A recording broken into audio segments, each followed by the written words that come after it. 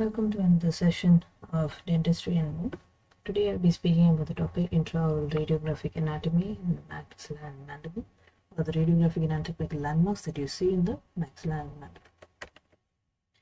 Why is it necessary to appreciate these structures or these landmarks? It's just simple to identify any variations or any pathology that has been affecting these landmarks. So it's highly easier and appreciable to differentiate between the normal from that of the pathological conditions. Tooth, as you may know, we have enamel, dentin, and the pulp. Today in this topic we'll be speaking about two terminologies, that is the radiolucency and the radioopacity. In radiolucency is nothing other than these darker areas that you may see here, and radioopacity is found to be this whiter areas that you see, opaque areas. So in this you can see that the enamel, which is highly mineralized, around 90% of mineralization is seen, so that is why you see more radioopacity. And then you have your dentin, which is around 70% of mineralization, that is why you are able to differentiate from that of enamel. Then you have the pulp, which is a soft tissue which carries your blood vessels and your nerve innervations. There you might see a radiolucency. This is your pulp canal space, your radicular pulp, and this is your coronal pulp. Then you have your cemento-enamel junction that is located over here. Cementum is not that appreciated in your radiographs because it's found to be lesser mineralized than compared to that of your dentin. So that is why you don't appreciate much of your cementum in the radiograph. It's only you can demarcate the cemento-enamel junction that is located here. These arrows that are pointed out here is nothing other than the cervical burnout. It is nothing that's like a normal configuration that you see sometimes in some radiographs, wherein you see that in the cervical area you might see this kind of a decreased X-ray absorption that is seen between the alveolar crust and that of your cervical region of the tooth. So how to differentiate that from your tooth caries or your cervical caries is by seeing the outline. As you may see here, the outline is found to be normal. There is no disruption in that outline, so that is why this is considered to be a cervical burnout, not that of your caries lesion. Next we have your alveolar bone, wherein you have your alveolar bone proper, cortical bone, and the cancellous bone. In your alveolar crust, first and foremost that you should know about alveolar crust is nothing other than a radiopaque line that you see, a flat line that is seen between the two adjacent teeth. I've been pointing out here. This is your alveolar crust.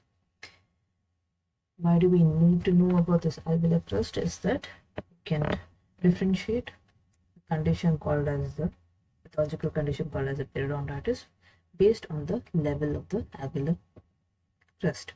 So you can detect your bone loss in such cases when there is a receding bone loss. You might say that there is periodontitis condition. How do you appreciate that? It's just that the alveolar crust is said to be not more than 1.5 mm from that of your cemento-enamel junction. If it is more than that, then definitely you might see that there is a receding of the alveolar bone levels, then you can consider it as a bone loss, and it is indicative of your periodontitis condition. Next is your laminar dura. This has a lot of significance, of clinical significance in most of the cases, especially in your periapical lesions and your other cystic conditions and all. In your laminar dura, the other name is hard layer. It's so called because of its radiographic appearance. It is nothing than a radiopaque outline that you might see here, which is extending from your alveolar crust around the periapex and then moving on to the other side. So between this radiopaque outline and to your pulp, you can to the dentin, you will see a radiolucent outline over here. This is nothing other than your periodontal ligament space.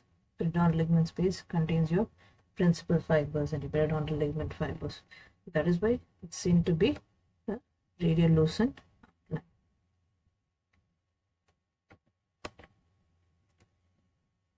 Then you have your cortical bone and the cancellous bone. In your cancellous bone, you have your bony trabeculae, or the other name for cancellous bone is the bony trabeculae of the bone spongiosa. It's also because you have some kind of radio opaque rods and plates that are seen with some narrow spaces. So you may see here a linear kind of a radio opaque outline.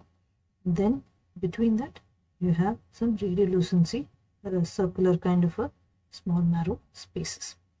So this is what your cancellous bone is about, and this is how to differentiate that of the each that is from your anterior maxilla, anterior mandible, that is the posterior maxilla and the mandible. And here you can see that in your posterior and in your anterior mandible, you will see it, it's found more denser, the trabecular pattern is.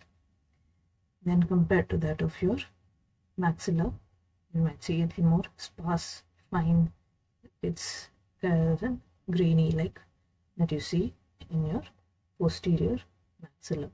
And the marrow spaces in the posterior aspect, when compared to your anterior, you might see that marrow spaces are found to be more larger than that of your anterior. Moving on to the structures, the anatomical landmarks that you see in the maxilla, we will divide this from each aspect, that is each region, that is your incisor, maxillary incisor region. What all are the anatomical landmarks that you see under the maxillary incisor region? First, the incisor foramen. When you've taken a skull view, that is, you must have studied in your osteology classes, in the palatal aspect of your tears between the two central incisors, there is in a midline one structure wherein you might see a depression. The depression that is seen within this suture line. This suture line is nothing other than your median palatine suture, or the intermaxillary suture, which is extending from your alveolar crest, which goes posteriorly. Okay, so posteriorly extends to your hard palate, and here you can see a depression. This is nothing other than an incisor foramen. In here, the radiograph, you will see it as a radiolucent outline, but sometimes you might see an ill-defined or a well-defined radiopaque outline surrounding it. It's seen on the either side or bilaterally to that of your main palatine suture, that is within the middle third to the apex region of your central incisors, the roots of the central incisors. Next, in the skull view, as I said, already explained to you what is a median palatal suture. Then a suture line that you see extending from your alveolar crest. Posteriorly, it extends to your hard palate. You might see this in your radiograph as a radiolucent outline or radiolucent line that is seen extending from the alveolar crest level. It goes till your anterior nasal spine. You can see the radiolucent outline. Next, in the skull view, when you see a nasal fossa, facial aspect, you might see it here.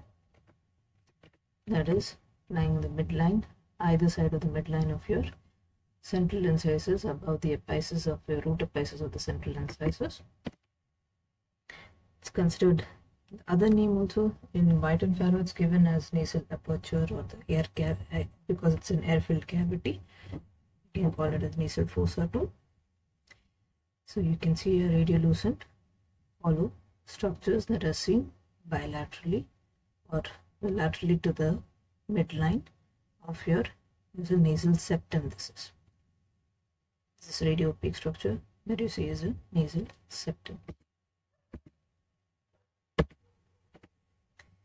So the radiopaque line that you see posterior to the anterior nasal spine, this is your anterior nasal spine, posterior to that is your nasal septum.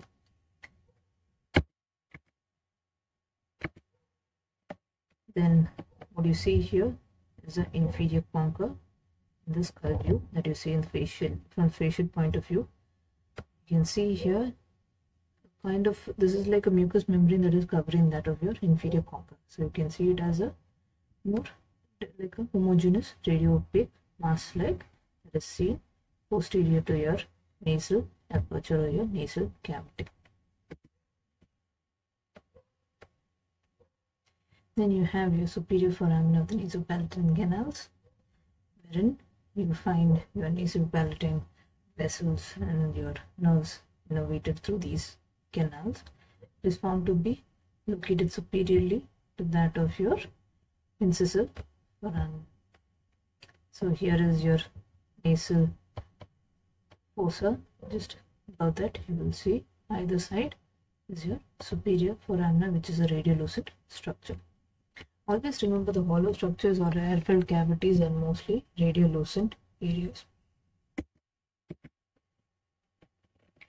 Then you have your anterior nasal spine, which is found to be 1.5 to 2 centimeters above the your alveolar crust level from that of your between the central incisors. It has been located. So this is a radio-opaque bee-like shaped structure that you see is your anterior nasal spine. And sometimes in some radiographs you might see this kind of a homogeneous kind of an outline, radio-opaque outline over here. You can see here this is nothing other than your nose itself, that is your soft tissue of the nose.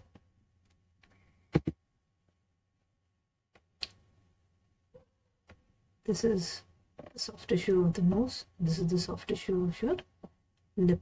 You can see here. It's a green arrows that have been pointed. Now to summarize, your maxillaries incisors region, what all are the structures that you see. You can see here the A part. This is your radio-opaque line that is seen posterior to that of your superior to that of your anterior nasal spine is the nasal septum. This B that you see a homogeneous radio-opaque mass like, this is your inferior concha. And then this is your radiolucent, well-defined radiolucent ovoid structures that you see bilaterally adjacent to that of your medium palatal suture is your incisive foramen.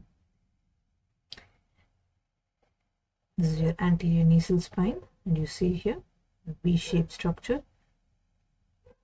This is your inferior concha, the B that has been pointed out. A is the nasal septum, and these red arrows that have been marked is your soft tissue shadow of your lip. What is this red pointed out mark that you see? As I said, there's a clinical significance that you might notice with your lamina dura. Do you notice that the lamina dura in the structure has been disrupted or it's going to be discontinuous? And then you can see a kind of radio-opaque mass over here. Already an RC treated tooth. So this is kind of a lesion that you see here. So I'll be explaining it to the next chapters. There's a pulp and periapical lesions, and that I'll further speak about this. There's nothing other than a periapical lesion that you see here. Okay. Might be also another differential diagnosis you can give is a periapical scar too, because already you can see that it's been RC treated. You can see that the differential diagnosis of a periapical lesion or a periapical scar. Moving on to the maxillary canine region. The maxillary canine region, the facial aspect of your skull view, you can see a depression that is seen between your lateral incisors with that of your maxillary canines. You can see that a depression between the roots of these two structures. When seen in the radiograph, you can see that is a radiolucent structure that is seen here. It's an ovoid shaped or an oblong shaped that is seen between the roots of your lateral incisor and that of your canine. This is one of the favorite questions that are asked by certain this way. And also for your short notes too, this is called as inverted Y line of NS. NS, the spelling ENNIS. This is the structure that has been formed by two different landmarks, that is your floor of the nasal cavity or the nasal aperture and the anterior border of your maxillary sinus. Please remember this blue outline, the blue marked arrow is pointing out towards the anterior border of the maxillary sinus. And this is not the floor of the maxillary sinus. The floor of the maxillary sinus is seen in your posterior teeth, especially near the apices of your, or above the apices of your maxillary molars or the premolars. Here in the canine region, you will see that the inverted Y line of NS has been formed by the floor of the nasal cavity and the anterior border of your maxillary sinus. Then you see one structure that is a radiopaque, homogeneous radiopaque mass that is seen here. This is nothing other than your soft tissue shadow of the nose. The red mark that you see here, that oblique and radiopaque outline that you see, is your nasolabial fold. Now, summarizing the structures that you see in your maxillary canine, is your floor of the nasal cavity. Then you have your anterior border of your maxillary sinus. Then the C that you see here, the oblong or the radiolucent structure that you see between the roots of your lateral incisor and your canine, is your lateral fossa. This is just a diagrammatic representation which I've already explained previously. What are the structures that you see in your maxillary cuspids? In this, you can see that sometimes in the anterior border of the maxillary sinus, you can see that it might pass across your periapex of the maxillary canine, or sometimes it can be encircled over the periapex. So always try to how to differentiate it from the pathologies by seeing the lamina dura, appreciating your lamina dura, how is it, whether it is continuous or whether it is discontinuous.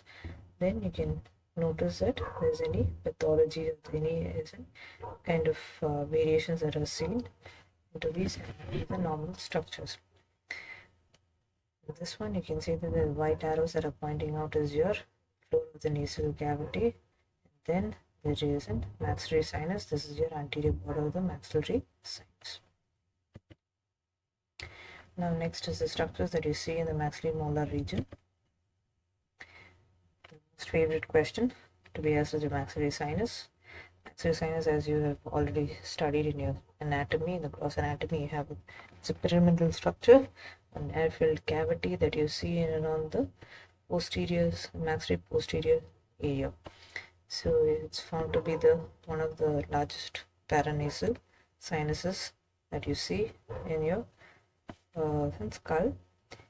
And here you can appreciate that this is where the maxillary sinus is located.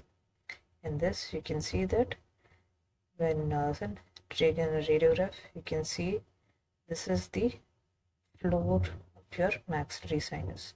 As I previously mentioned, you can see that here it's passing across your periapices of your roots of maxillary molars. You can see a radiopaque line. And then the arrow that has been pointed out here is the septae.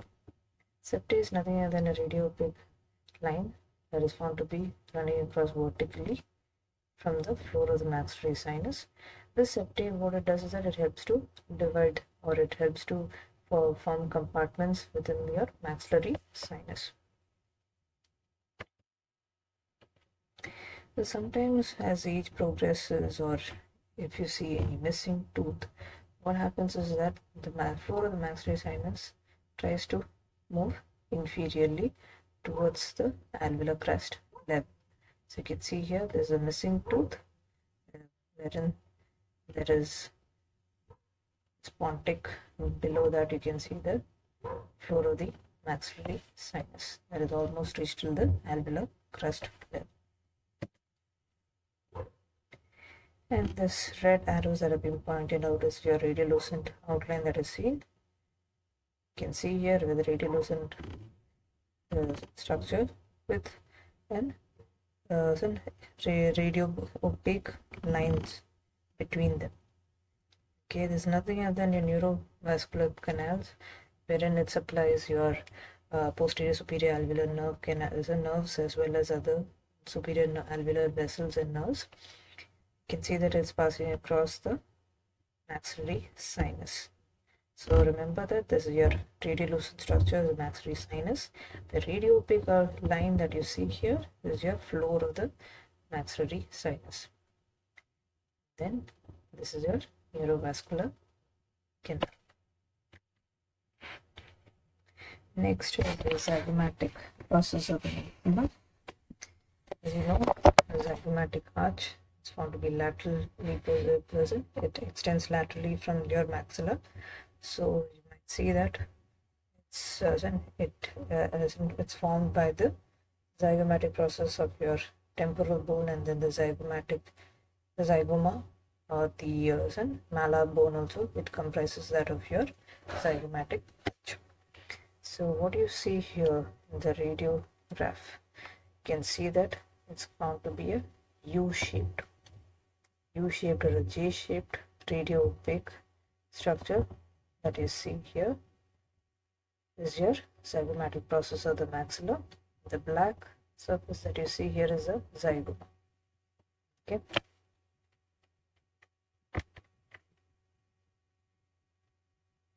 So as I said, this is your malar bone of your zygoma.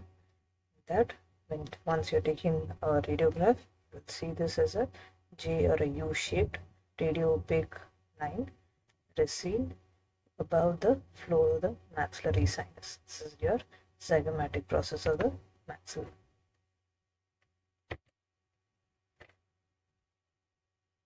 Next is the maxillary tuberosity.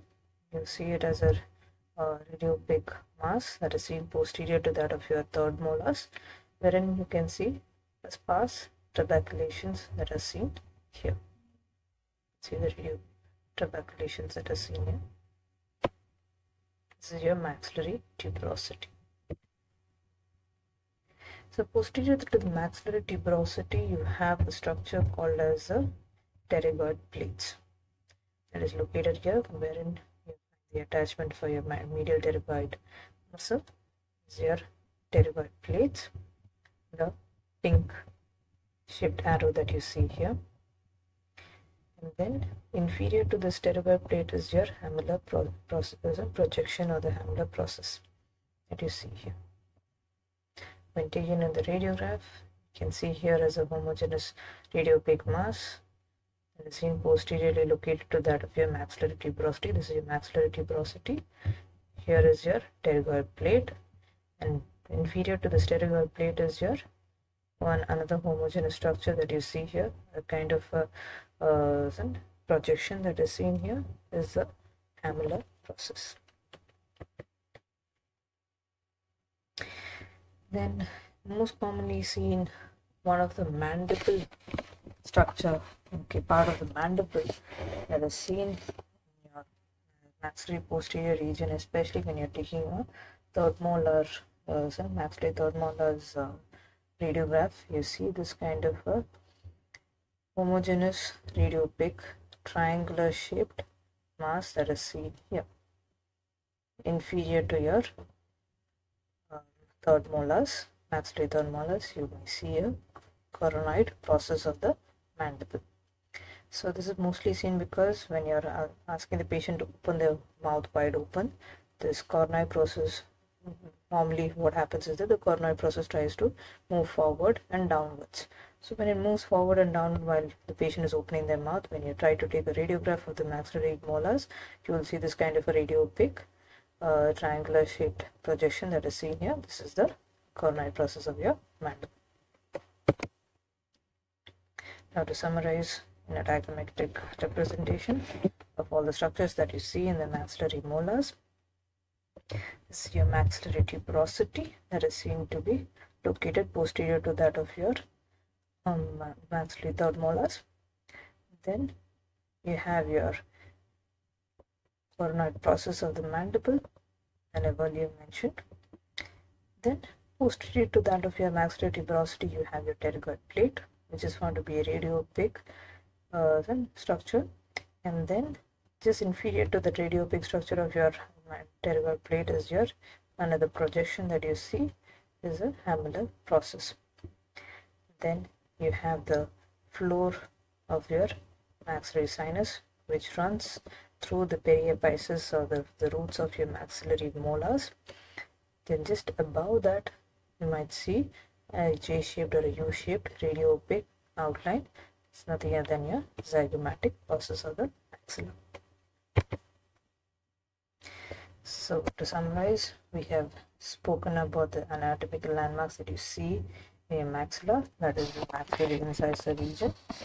Then we came on to the maxillary cuspids, that is your canines. The structures that you see there is your lateral fossa. You see the inverted byline of NS in the maxillary canine region. Sometimes you see the soft tissue shadow of the nose as well as the nasolabial fold.